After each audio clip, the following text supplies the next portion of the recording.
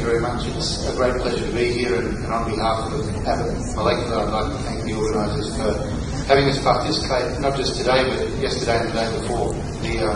The room's gotten a little bigger today since we spoke yesterday, so I'll share with you probably a little bit more of what Professor Polyak spoke about before, and I'll also touch on, I'll take a little poetic license and talk about New Zealand, because Elizabeth didn't manage to cover HPV DNA testing as part of the cervical cancer screening program that they've implemented there, but it does play a significant role there as well.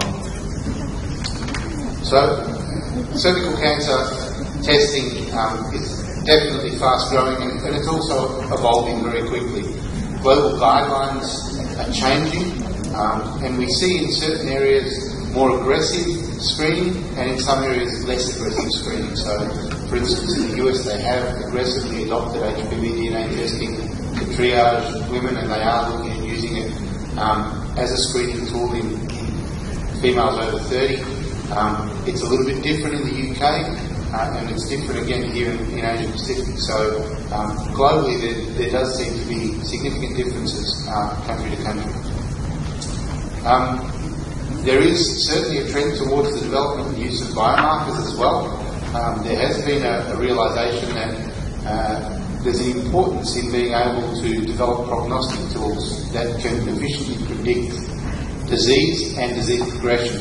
So HPV DNA can actually tell you whether papillomavirus is present in a sample, but some of the other markers that are now being looked at are also able to help to predict those patients that are likely to progress to more significant disease. It was interesting the last couple of days to hear about a lot of the Malaysian statistics. So I think one of the areas where DNA testing might be able to help, and not just DNA testing but molecular testing, because GenProbe assay is an mRNA test, but it also is FDA approved, is in this statistic here. So you've got, in the data that I have last time, 2007, nearly 1,500 cases of cervical cancer and nearly 800 deaths. So the incidence rate and the mortality rates are still quite high, and this is really evidenced in data that we've managed to get from the WHO, where there is a significant difference in both the incidence and the mortality rates in developed countries and in developing countries. And the main reasons for the higher incidence in developing countries tend to be lack of awareness, which is something that's been brought up here by several speakers, and lack of screening, access to technologies, and limited access to healthcare services in general. So I think if we're able to incorporate an element of HPV testing into triaging ascus patients, at least, hopefully the incidence and certainly the mortality rates can see significant decline in the coming years. So just a little bit about HPV. This was also covered, but HPV infections are very common. Most are asymptomatic, and the vast majority of them regress. Persistent infections with high-risk HPV types tend to cause abnormalities, and these are the ones that tend to develop into cancer. But that cancer is usually very slow growing and can take 10 years or more to manifest itself. I think one of the earlier speakers made this point, and I think it's very salient, that among all the malignant tumours, cervical cancer is the one that can be most effectively controlled by screening. So there is an opportunity with a good screening program to vastly reduce the incidence and the mortality associated with cervical screening. And I think Professor Polyak showed some really great data on the experience in Slovenia, where they've managed to halve the mortality rate in a very short space of time. I think one of the things that has changed in the last 4 to 5 years is the advent of better tests through the use of PCR and through the use of real-time PCR technologies. What Elizabeth didn't mention was that in New Zealand, the 6 or 7 labs that perform cytological screening for pap smears also must have access to HPV DNA testing, and I think the vast majority of those labs are standardised on real-time PCR, some using Roche and some using Apple. So the two, in that context at least, go hand in hand, and the labs have to have proficiency in cytological screening and also access to and proficiency in HPV DNA testing. And that's a key element of the sort of cervical cancer screening program. So, in general, this is a typical flow chart of prevention and patient management in HPV as it stands at the moment. Malaysia is one of the countries that has introduced the HPV vaccine, and it is being given to young ladies, 11, 12, 13 years old. And so I think, as Stuart mentioned, in the next decade or the decade after that, we should hopefully see a drop in the incidence of HPV-related cervical cancer. But that does require that the take-up of the vaccine is high and the coverage is high, and that's not necessarily always the case. So we will still need to be able to test for cytological screening and for DNA testing, because there will be opportunities missed by the vaccine. Then we head to Pap smear. We use cytology, whether that's liquid-based cytology or standard cytology. Most of those patients tend to be normal, but 5% or thereabouts tend to be aspects. Now, interestingly, in the data that was shown here the other day, I think of the abnormal patient, or the abnormal Pap smears that are collected every year, I think 40% of those were ascus. So I think that's a high number, and it again lends itself to the opportunity to potentially triage those patients with another test to actually determine whether those patients need to be sent on for colposcopy or be put back into the system and just be monitored a little more regularly. HPV testing comes in the US for women greater than 30 years old. That really improves the negative predictive value of the testing combination. So if you have a negative Pap smear or a negative liquid-based cytology smear and a negative HPV test, you are 99% likely not to have infection. There is a lower positive predictive value, and this is one of the reasons why biomarkers are also being looked at. The thought is that biomarkers do have the potential to improve the positive predictive value of the testing in combination with Pap smear and HPV testing.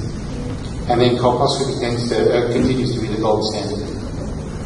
So a snapshot of overall the number of tests and the amount of testing that's done. Without question, Pap smear is still far and away the largest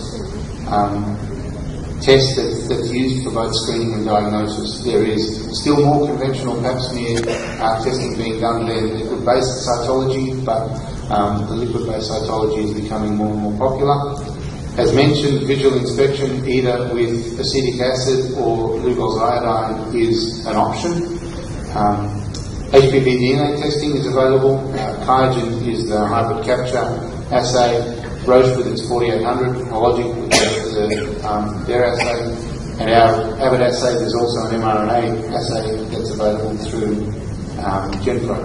And then cellular tests using immunohistochemistry or in situ hybridization techniques, looking at markers like E67 and oncogenic precursors like E6 and E7. So, in addition to HPV DNA testing, we also have a fish-based assay, which is in combination a number of different markers that can help to predict cervical cancer likelihood to progression. And part of the process that we went through involved some market research, which I thought I'd share with you. The market research was conducted in the US, so this is much more US-centric, but as you can see here, screening generally is thought to be used. Liquid-based cytology now is considered the gold standard, and it is appreciated for its simplicity, its speed, and its non-invasiveness. The criticism is the high level of false positives. That's the same criticism for conventional pap smears as it is for liquid-based cytology. And the thought is that that leads to unnecessary invasive management, which is colposcopy as a general rule, and it's considered invasive, so wherever possible we try to avoid invasive procedures. HPV DNA testing is not routinely added to pap screening in Europe, but it is now being routinely added to pap screening in the USA. Outside of the US, testing for HPV status is primarily confined to ASCUS and or borderline cases, and it's rarely considered for ELSA. Triage of ASCUS is mainly using HPV testing in addition to more frequent pap.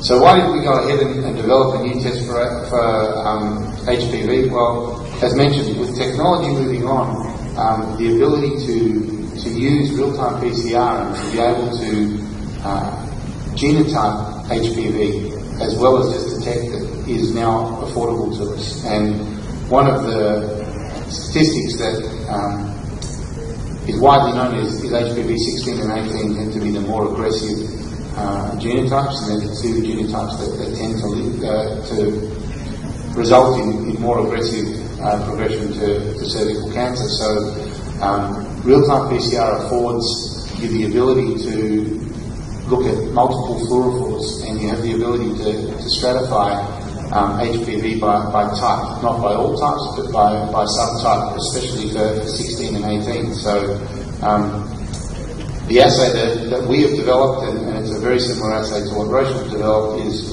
an assay that's a qualitative assay for detection of DNA from 14 high-risk types. And Mario didn't cover this today, but yesterday it came up that 14 might not be the correct number for high-risk types eventually, with question marks about the oncogenicity of 66 and 68. But at this point, genotype 16, 18, and then the rest of the genotypes are covered, and we use, my slides are wrong, I apologise, we use different colours to detect different subtypes. So we have a specific fluorophore for the detection of HPV 16, we have a specific fluorophore for the detection of HPV 18, and then we have a separate fluorophore which is detecting all of the other high-risk types. How this works and what the significance of 16 and 18 detection are is still up for debate, but the thought at the moment certainly is that if you are psychologically normal but you have HPV 16 or 18 detected, then those patients tend to be directed straight to colposcopy. For those patients that have one of the other high-risk types, they tend to be referred back into the normal population and monitored a little more regularly, but they don't get sent to colposcopy. So hopefully we're saving some cost and some invasive procedures by being able to stratify patients. One of the things that came out of some of the talks over the last couple of days is the attempt to try to get more women to take pap smears or to get tested. Our assay works with either the SurePath or the Thin Prep LBC, so if you've had a liquid-based cytology specimen taken, you can actually take the remnants of that and run an HPV DNA test with the same product, so you don't have to go back and resample. For those patients that have a conventional pap smear, we have a third option, which is a Cervical brush, and this brush can be used when there isn't a liquid-based cytology test available. One of the things that we're interested in looking at is also whether or not this can be something that can be used as a home collection device, because that might be a way to get more women to actually enrol or send back samples and hopefully increase the uptake of testing.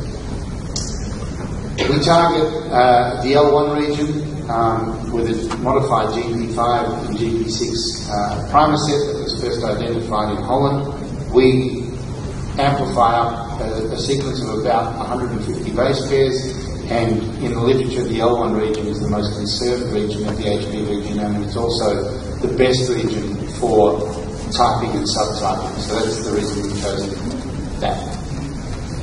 One of the advantages that real-time PCR offers is the ability to automate. And so when we start to talk about screening, we start to talk about large-scale testing, automation becomes critical. Automation also lends itself to centralising testing in certain places, and that's the example that's happening in New Zealand, where only a small number of labs test 450 or 500,000 patients worth of pap smears and then follow on HPV DNA. So automation also enables hopefully a more rapid turnaround, a little more standardised testing as well, and the requirement for expertise isn't as great because the machines do most of the work. One of the nice things about our system is that we've got the ability to run many other tests on it as well, so for those people interested in sexually transmitted infections, for chlamydia, for gono, for trichomonas, for other STIs, you can also use the same platform, so multiple tests on the one instrument. I think as mentioned, guidelines for screening change and are different country to country. So in the EU we see differences from country to country. In the US the guidelines differ to that of the EU, whereby PAP or HPV DNA is run as a screening test if the female is over 30 years old. For those who run a PAP that's equivocal, they then go on to HPV DNA and then eventually onto colposcopy. In the EU, PAP is the first choice. If the PAP smear is abnormal, then reflex to HPV testing and then onto colposcopy. I mentioned biomarkers before. Biomarkers and their use is really in its infancy, but it's something that is gaining a lot of momentum. The main biomarkers that are of interest tend to be P16, P67 and two oncogenic variants, E6 and E7. And really the interest in biomarkers is because there's a requirement for more specific markers to improve the positive predictive value of a positive test. As mentioned, these are in their infancy and studies will need to be done to assess their value before they move into clinical practice, but this is an area that is being worked on considerably at the moment. So just in summary, I think HPV DNA testing does offer up the opportunity for improvements in detection and management of abnormal pap smears in triage, in the first instance the diagnosis, and then eventually I think as a screening tool it does lend itself to automation, it does lend itself to quicker turnaround times, to better sensitivity and to greater specificity, and those sensitivities and specificities can hopefully be enhanced with the use of biomarkers in years to come. So that's my last slide, and I'd like to thank everyone for their attention.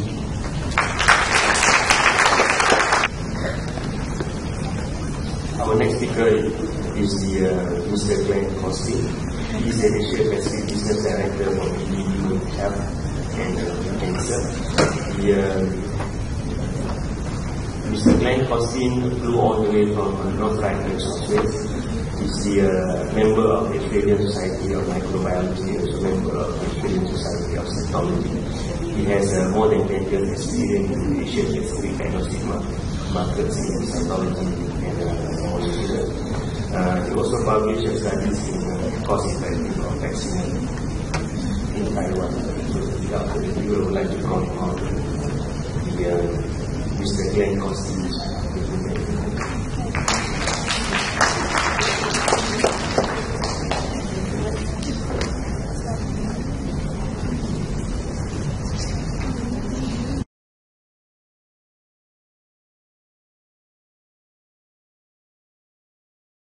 Malaysia, being Langkawi. My name is Glenn Costin. I'm from BD Diagnostics and based in Sydney, Australia.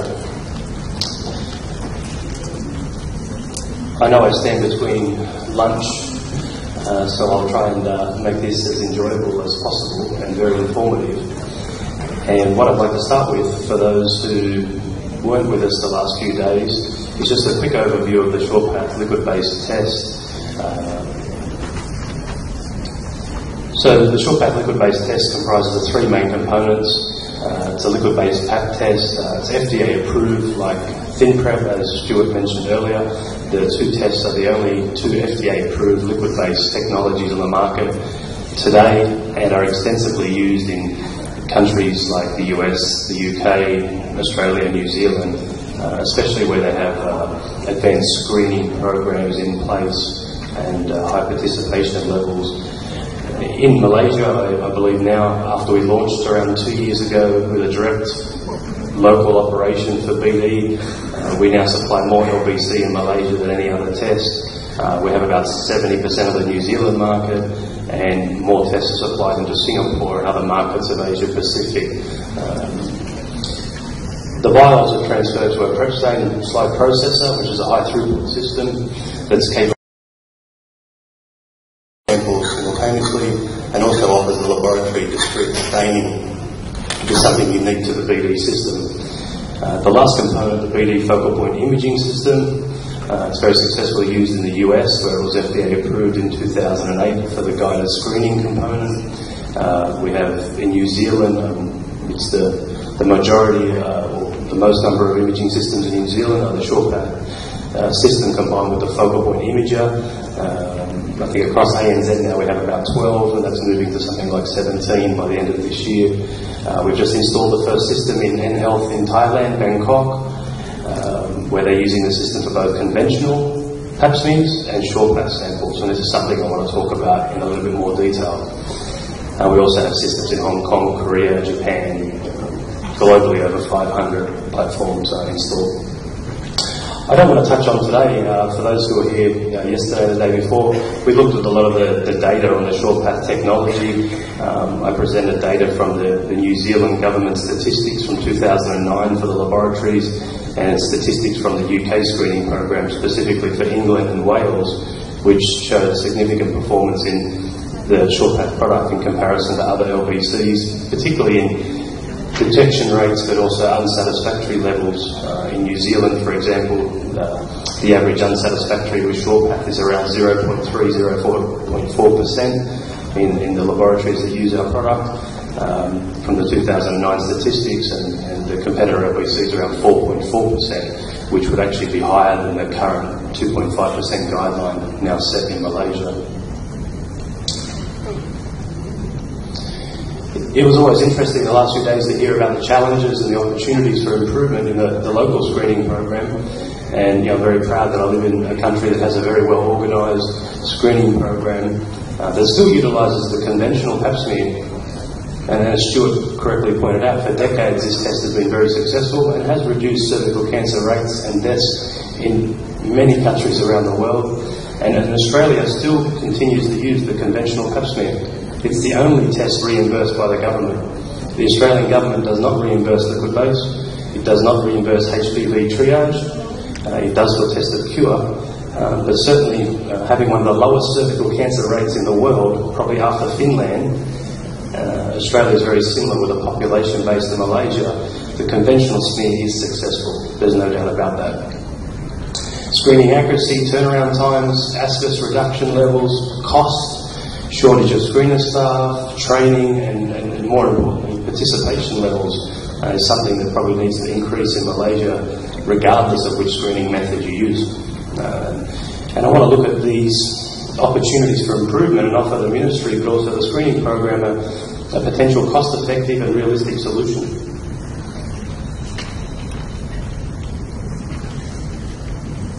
Okay, so what are the options?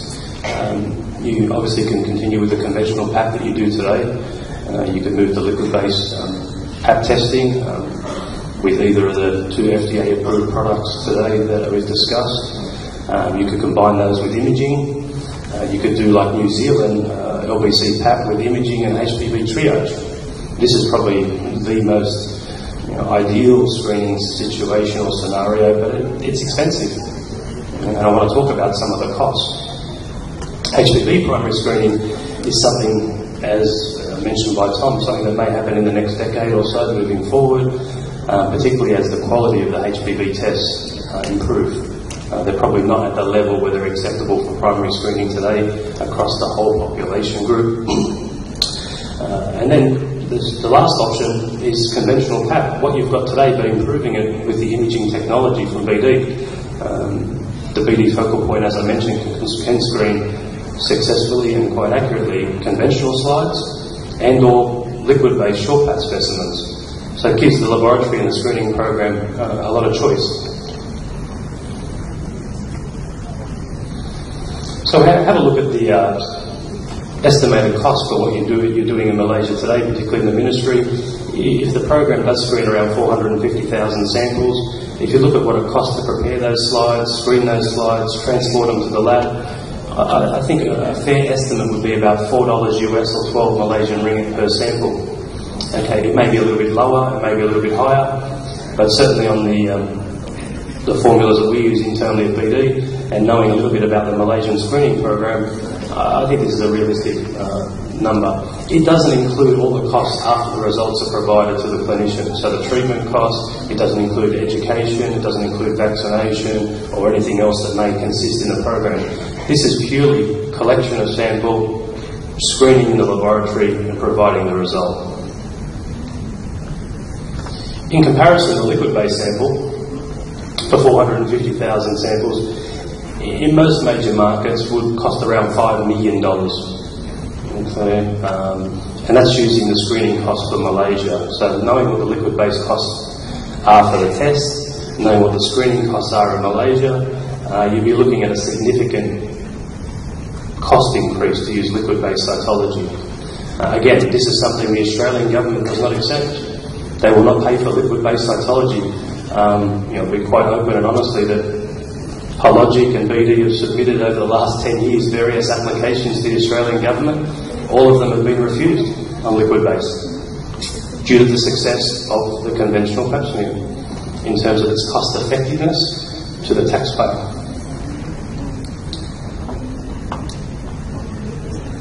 Liquid-based cytology with imaging would be another option. This would increase to around $7 million plus based on the estimates that I would use. So it's a significant jump from the current cost of around 1.8 million, probably about 3 times the level in terms of cost per result. But would certainly provide greater accuracy, improved turnaround times, reduction in ASCIS. I think there's no doubt about that. But it does come with a cost, and that's something that the ministry and people involved in the screening program need to assess and measure whether it is going to provide a cost benefit to the women of Malaysia.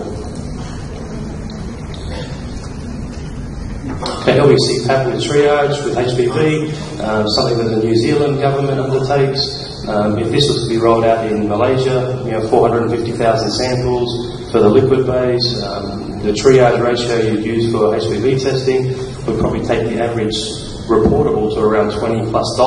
This would be over $9 million per annum in Malaysia, so it's about 5 times almost the screening program costs today. Okay, and this also assumes that you have the laboratory established to do the molecular testing. This doesn't include laboratory facilities, training costs, implementation costs, and that's why I've used the $9 million plus, because I think that's conservative. I think you couldn't actually do it for $9 million, it would be over $9 million. Okay, HPV primary screening, molecular testing, as you all know, can be very expensive. This would increase to around $18 million plus. Okay, when you use HPV as a primary screen, LVC PAP triage, and again doesn't include a lot of the additional costs in setting up the molecular laboratories, educating clinicians and patients on why they're getting a different test, and rolling out the program. Any changing program can be risky but also expensive. And the final suggestion is to take what you're using today, the conventional PAP, which isn't a cost-effective screening tool, and combine it with automated imaging technology. This will certainly provide a solution to a lot of the challenges you face in the screening program today, And I estimate that the cost would not actually increase. That automated imaging could be introduced to Malaysia in a cost-effective manner. Or it could even be less, depending on how you amortise the instrument cost, say over a 10-year period. Maybe up to $600,000 US saving per annum, or around 6.5 million US over 10 years. So this is something that maybe the screening program and the ministry may want to consider.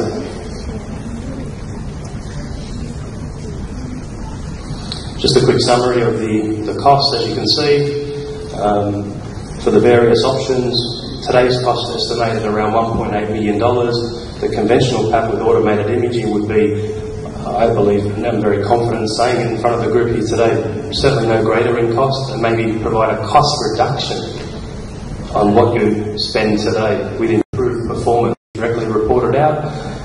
And this provides significant benefits in accuracy, in turnaround time, and screening rates for the screener. Okay. And this is just a quick automated system would work.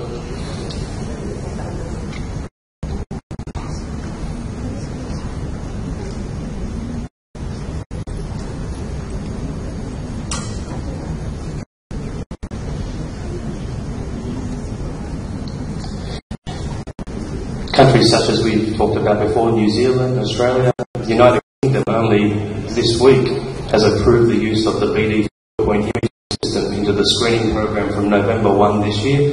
It's the only system approved in the UK at this time, also approved in the USA, and is the only system that is approved by the US FDA for both conventional and slides, but more importantly in 2008 it achieved a claim of increasing the detection rate of cancer, and it's the only system that has been proven in the US clinical trials to actually provide an increased detection level over manual screening alone.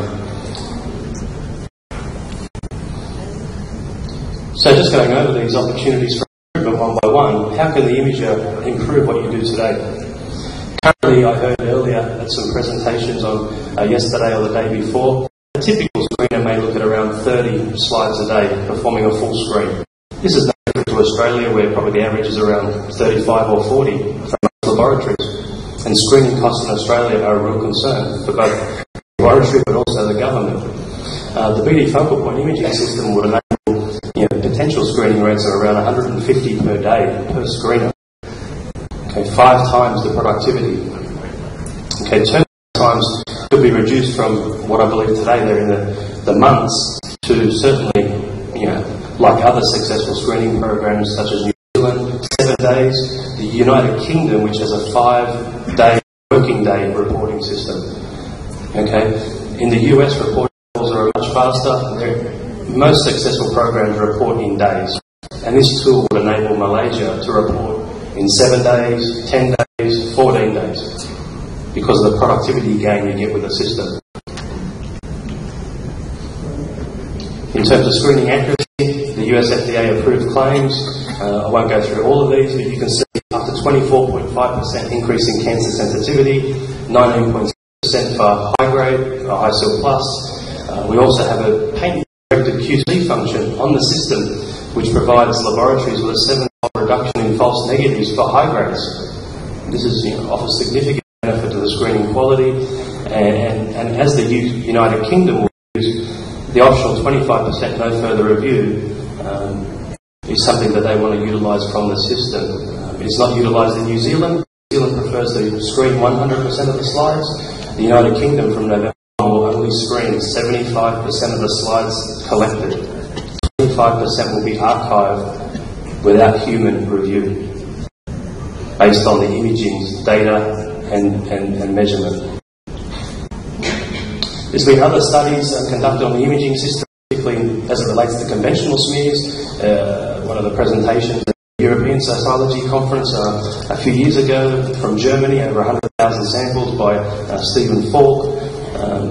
He outlines the cytotechnician screening time in Germany was reduced by 50%. This is in line with other studies performed by Tench, Wilbur, in Europe and the US, and the focal point GS is an excellent tool to flag the few and small sill needles in the large haystacks, which was mentioned before. This is what this system is designed to do.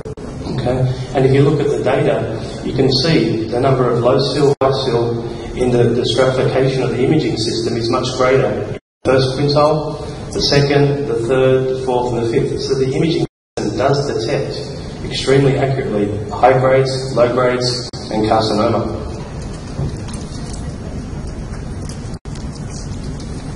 Cost effectiveness. If we take a potential cost per screener in a country such as Malaysia, maybe up to $20,000 US per annum. If this is the case, when they screen 30 slides per day, this is a cost of 8.8 ringgit for manual review. The imaging system conservatively would allow for improvements to 100 per day, which would reduce the cost to 2.66 ringgit per slide, and 150 per day would be 1.77. In the USA and in other parts of the world, the imaging systems are for 170 slides per day. In New Zealand, it's 140 slides per day.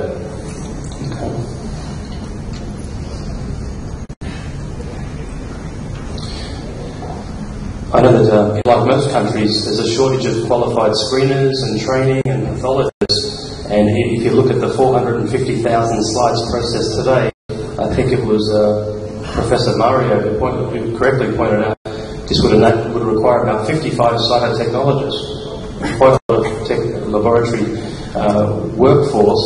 And this is really just for the full screen or primary screen. This doesn't include the pathologist time or rapid reviews. These 450,000 slides, the automated imager would require about 13 cytotechs.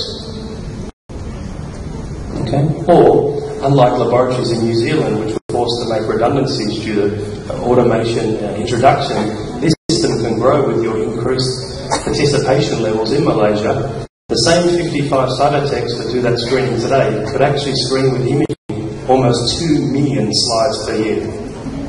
This would cover probably Malaysia's screening requirements for the next decade.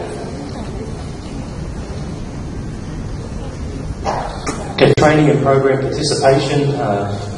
Just quickly on these areas, the focal point is used as a training tool in countries such as Australia and the US, and there are certain programs we can provide on training as an organisation. Potential cost savings from the introduction of automated imaging technology and the savings gained on labour, ASCUS and colposcopy rates could be directed to increased awareness and education for ladies to get more participation into the program. And certainly we've found in some countries of Asia, but also in Australia, any laboratory that invests in advanced imaging technology actually creates some excitement in the screening program, the accuracy of the results provided, and women are well known to be very familiar with breast cancer screening, with imaging technology and other types of screening. So this provides cervical cancer imaging screening to ladies of Malaysia that's already in Australia, New Zealand, Thailand and other parts of the world. Just a quick look at the review station. It's a fully automated system that uses a barcoding system for patient identification and results storage. They can be used by a foot pedal or a mouse. The system allows for flexibility. For example, the imaging systems could be placed in multiple locations over Malaysia, say in KL, Penang, JB, KK, or just in KL as a centralised reference site for imaging. The review stations can be placed anywhere in Malaysia, in up to 50 or 100 cities, it doesn't matter. You can place the review microscopes for the screeners anywhere. They do not need to be near the imaging system, and the system provides opportunity for a national patient screening database where the information is collected from the imager and directly stored into a computer system and a central data bank. A snapshot of what the screener would see on our slide wizard or GS system. There's a lot of imaging facts that I won't go into due to time, but as I said, one imaging system can screen about 100,000 slides, 170 approved in the USA. It sorts and ranks the slides on abnormality and the risks of abnormality. And in conclusion, I think it does enable us a realistic and cost-effective solution to some of the issues you have today. Certainly our experience in working with ministries such as South Africa, where they invested in 7 imaging systems 3 years ago, predominantly due to the same problems. And then BD as an organisation worked with the local screening department and implemented the imaging technology to automate all of the South African screening. I'd like to say thank you very much to the organisers, to our partner laboratories which are growing in Malaysia, and our local PD Women's Health and Cancer team. I think we're the only organisation in women's health that has a local team for the short path product supporting laboratories in this country. So thank you very much.